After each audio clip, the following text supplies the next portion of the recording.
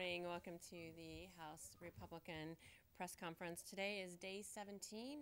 With me today, I have Representative Eastman, Representative Pruitt, and Representative Chenault. We're here to take your questions.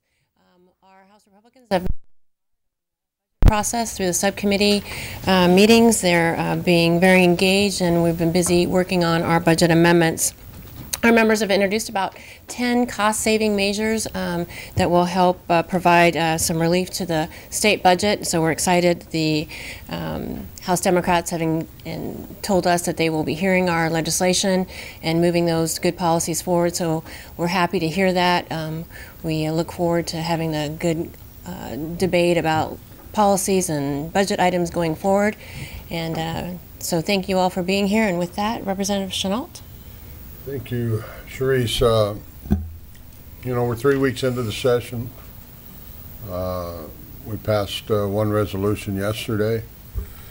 We're working on progress. We're still trying to fill out the subcommittee budget process and what effects any changes there have on any of our members and their opportunity to participate in the process. We'll continue to work on that. Continue to work on individual bills that we deem will be important to the state, and glad to be here. So, Madam Chairman. Thank you. Representative Pruitt. Yeah, thank you, Sharice. So from the perspective, of course, from finance, I'm actually really proud of the effort and the work that our members are putting into the budget process. They are active at their subcommittees.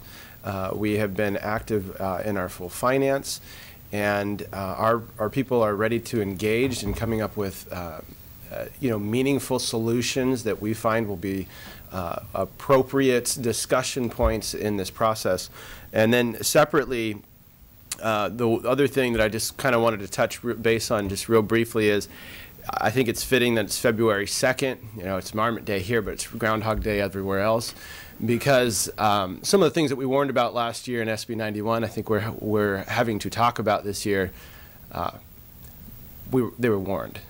And so it's interesting that we're having a discussion again about some of these things because we had talked about them last year. So I'm ready to go back and address what we did. And it's time to fix some of these things. I think a lot of people recognize it's time to fix things because the two biggest things I heard when I was knocking on doors this year was the budget, which we're working on, and crime and safety, and people want to feel safe in our homes. So with that. Representative Eastman. Well, first, it's a privilege to be serving in the legislature. And as a freshman, I understand there's an awful lot to learn. So for these last 3 weeks, myself and my staff and other freshmen have been working hard to learn as much as we can, and that process will continue. Currently, some of the priorities that I'm working on deal with making sure that we have the safe roads that we need in the Mat-Su Valley, where I represent. Not every part of the state is growing right now, but the Mat-Su certainly is. And when you have a growing population and you don't have roads to keep up with that, you end up with traffic accidents, and we're seeing far too many of those right now. So one of my goals is to make sure that we get those improvements prioritized and made as quickly as possible. Thank you. So we're open for questions. If you could just give your name and affiliation. Mallory Walser has our microphone. We'd like to hear from you. Steve. Who's here first? Steve Quinn with Bloomberg. I've got a lot of tax questions for you folks. Starting with Representative Eastman, you talk about your district growing and needing infrastructure. And there is a motor fuels tax bill that was heard in the House, and it's going to get heard in the other chamber today. And there seems to be a lot of pushback on that bill from members of your caucus. So how do you reconcile that those new taxes, if they are approved, are designed to go toward those roads that you're talking about, and yet there's a lot of pushback about whether those taxes should be approved or not? Sure. Well, it's a fair question. Any tax question is certainly fair game at the moment. But one of the things that I'm looking at as a representative of the Mat-Su is that when you're dealing with a tax that's a consumption tax on recreation, that's one thing. when you're dealing with the Mat-Su, you know, we have 30,000 people who commute into Anchorage every day to work.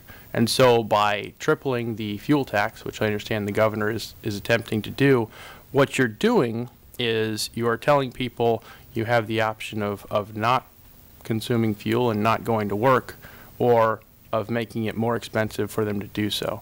And in our current economy, I don't think we want to discourage them from working, so I would be opposed to that. And I understand, you know, some number of the Mat-Su delegation would be as well, but that's not an issue on which the Republican caucus has a position right now, so that's a personal opinion. So how do you pay for those roads that you're looking at?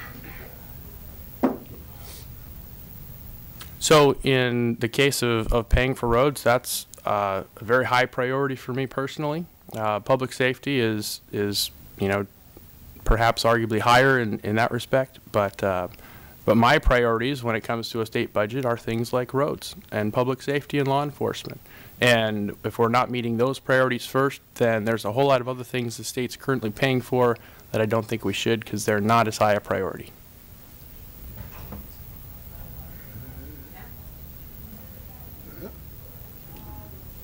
So, Austin Baird from KTUU. I guess outside of the regular legislative session, do you believe that lawmakers should continue to draw per diem given the cost that racked up last year, and if so, why? Thank you, Austin, for the question. I think that's a debate that we've been having since we've been collecting per diem. We're a citizen legislature. Should we have the opportunity to have per diem during session? We have two costs. We have a cost of maintaining our home in our home city, and we also have the cost of maintaining residents here in Juneau. I heard the House Democrats comment that you shouldn't be taking per diem when you're sleeping in your own bed, and I agree with that. I think we have 3 legislators that are Juneau-based that have historically been collecting per diem in their own beds at a reduced rate for, you know, since per diem started. I think it's a discussion we should have. I think it's an appropriate discussion, and as we go forward, we'll talk about that and see where people line up. But there's got to be some compensation when we are continuing to maintain 2 households. Anybody else? I don't mind answering it. Go ahead. I'll answer. Walt Disney said that everyone needs deadlines. And part of the problem is that lawmakers for years don't care about the 90-day deadlines. And I think something has to be in, whether it's per diem or we have a constitutional amendment that says it's 90 days, that we have something that's a stronger statement. We got to get our job done in time. That was another thing I heard knocking on doors. It was consistent. You guys did not do your job in time. And so if we don't put either we're going to have to police ourselves on this thing. So I'm willing to any kind of conversation. I really think a constitutional amendment to make it 90 days is probably a good one. And then we have to, you know, how do you reconcile the special sessions beyond that? I'm not 100% sure that I can fully answer that at this point in time. But I will tell you, we need deadlines. And if we're not willing to give deadlines, I think the public will give us a deadline, because a lot of us might not find ourselves back here. Tina? Nat Hoouse with Alaska Dispatch News. I have a follow-up and then a separate question. My follow-up is, what do you guys think about the idea that legislators' pay should just be more sort of less complicated and more transparent, and maybe giving yourselves a raise and taking away the per diem, because the per diem just seems to be sort of a constant source of controversy and confusion, and I think by most people's measures, the $50,000 you guys make a year in salary is not sort of a particularly large amount, for especially if like you have a family or something like that. Yeah, thanks, Nat. That's a good question. I think that's kind of been the dialogue that we've heard, you know, throughout the history of having a citizen legislature. It's versus having a professional legislature. The citizen legislature that's set up is an opportunity for us with business experience to sit before the state and make business decisions for the state of Alaska. I think that's crucial in how we run the state of Alaska. We need folks that are everyday Alaskans that have made a paycheck, that have worked hard, have owned small businesses. That's, I think, the foundation of what Alaskans are all about. Should we have a conversation about a professional legislature and a citizen legislature? I think right now, I think we're perfectly positioned with the group of people that we have. The House Republicans have a very pro-business. We've all had private sector jobs. We bring that dynamic to the state, and it's very valuable. Anybody else? No? Okay. My other question was just simply, have you guys thought about the legislature's budget, and have you guys identified areas where you'd like to see trimming of the legislature's budget in this coming budget year? You know, Nat, I think that we look at our budget all the time. I think there probably are some places to look and trim that budget. You know, I give you an example. Not because I'm in the Republican House now, but from my previous position last year, I got rid of 2 of my employees. And, you know, you just have to try to cut back where you can and try to make those differences. Are there things that the legislature can probably cut out of their budget? Yeah. I think that the House majority has tried to curtail some of the pay ranges of employees. I think they said that in their press conference, and you know, we've certainly seen that since we're in the position that we're in, but as long as everyone's playing by the same rules, then I think we're okay. You know, there may be some things we've tried to well, last year we had a 5-day furlough program for employees of the legislature. Most of those people met those requirements, but I believe a lot of them didn't. And it was just because it wasn't forced on them. It does affect their paychecks, and naturally we don't like to see our employees hurt either, but we're in different times today and we need to make adjustments accordingly. You know, the legislature's budget actually paid for this building, if you want to know, the $38 or $36 million that it costs to refurbish this building that we're sitting in today actually came out of the legislature's budget. So there may be some ways to save some money there. And I think that's a fair question. I think we should be looking at every budget. There's nothing that's going to be held harmless.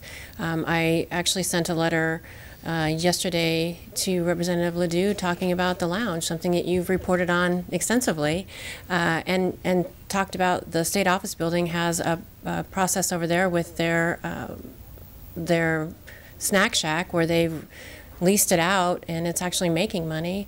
They leased it out to some folks that are doing voc rehab. I mean, those are great opportunities that we have. We don't have to do business like we've always done business, and we can't. So coming up with some innovative ideas, that's what the House Republicans are all about, is looking for those innovative ways that we can save the state money, whether it's our budget, the governor's budget, or the department budgets. That's what we're here to do. That's what our focus is. And just to add to that, you know, we push other departments to move and utilize technology to save money. And sometimes we've been the slowest to do some of that. I mean, I've been pretty vocal, so it's not something new, but the fact that I sit in finance and still have to have, I'm only allowed to have things printed out for me every day and can't use the state iPad that says House Finance engraved on the back in the House Finance Committee drives costs. And you should go over and you should look at our print shop and look at the huge room full of paper that is only 1 month's supply. And at a certain point in time, we need to ask ourselves, if we're going to push everyone else to utilize technology,